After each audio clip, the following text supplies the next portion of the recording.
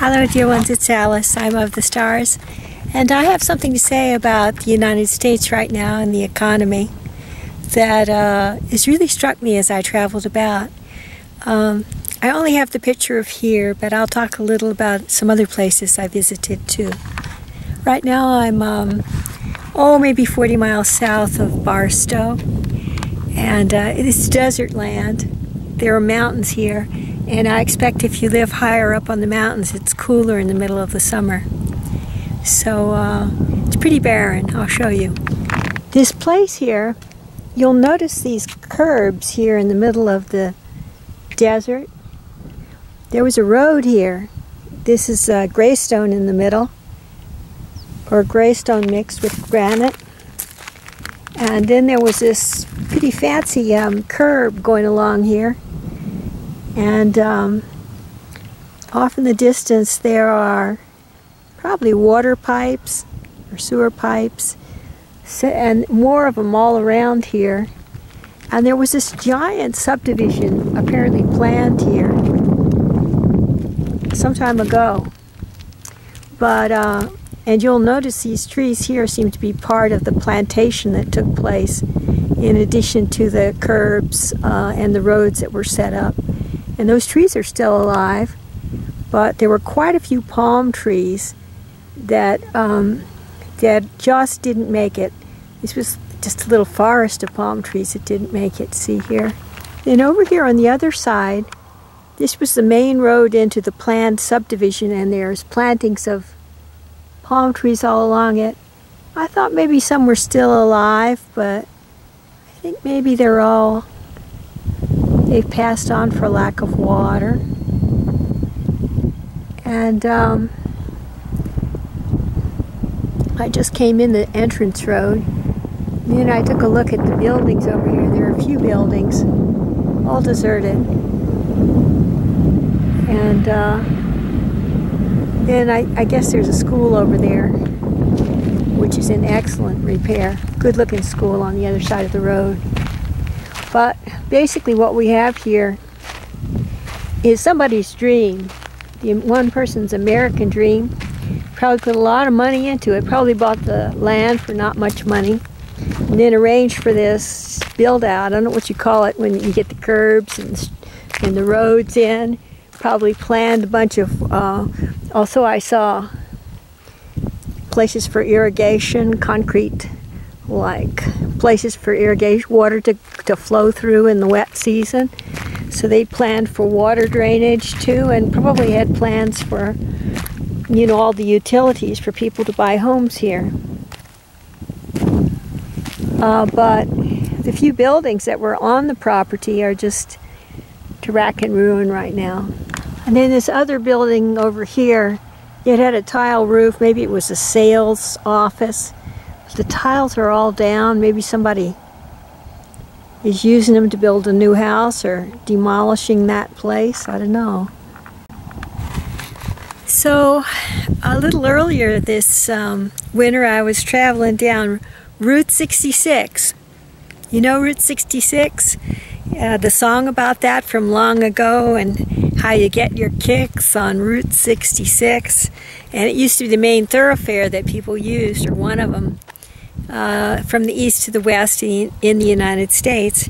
And then later the superhighways were built east to west, and all the businesses along Route 66 languished because of it, because most of the traffic would bypass Route 66 and go down these very fast superhighways instead. But if you'd really like an enjoyable trip through America, I suggest taking what remains of Route 66 if possible, because it's much more scenic.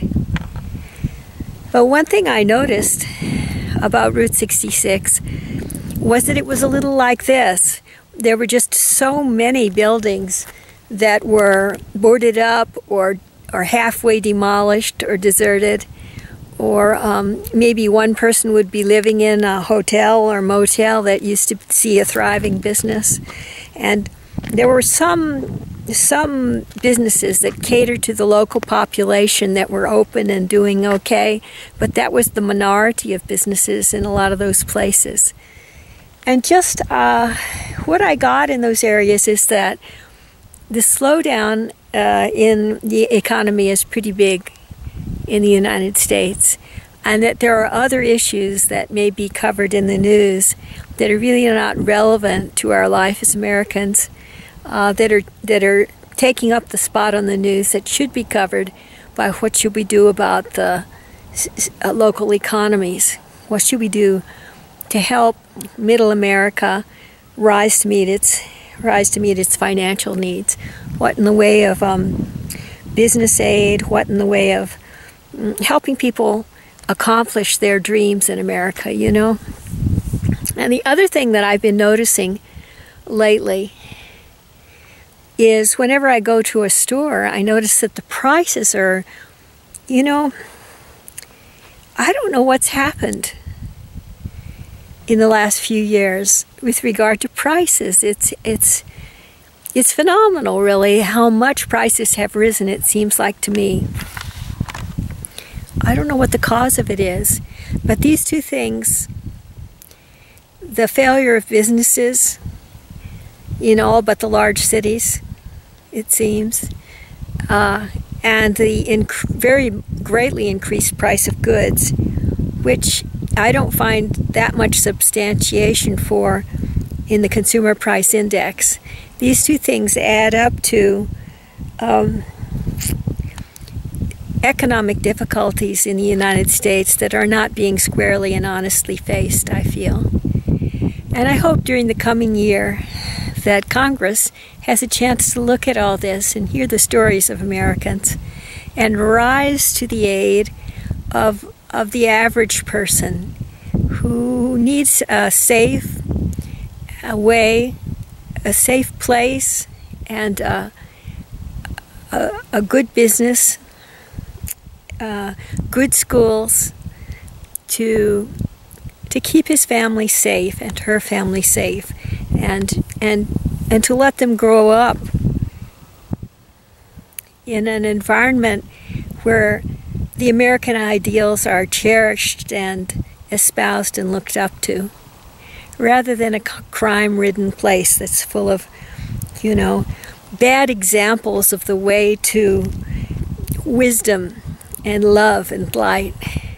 The kind of place where a family can feel that their lives are not threatened, you know, as they go about their daily activities, but instead the community looks one family to the next family for support and understanding and assistance in grassroots growing of local businesses and sustainable living. What do you say? Suppose we had much smaller houses with a lot more space around them. Wouldn't that be easier to heat and to keep cool in the summertime? Wouldn't the prices of utilities be lower? And outside the children could be playing, right? Wouldn't that be cool? And the other thing I'm thinking is that the question might be raised in family to family whether we really need the electronics that are so sought after by the break-in experts and the thieves and so forth. What would happen if our family did without television sets and computers and handhelds and so forth? How would our quality of life be affected? Would it be worse or would it be better? Would we be stronger in our ethics and our values with or without the virtual reality? I made up my own mind about this long ago and decided I didn't really want television in my life. I didn't want that kind of entertainment, that my entertainment would be the great outdoors. And church, you know, and friends, playing dominoes and so forth. So, just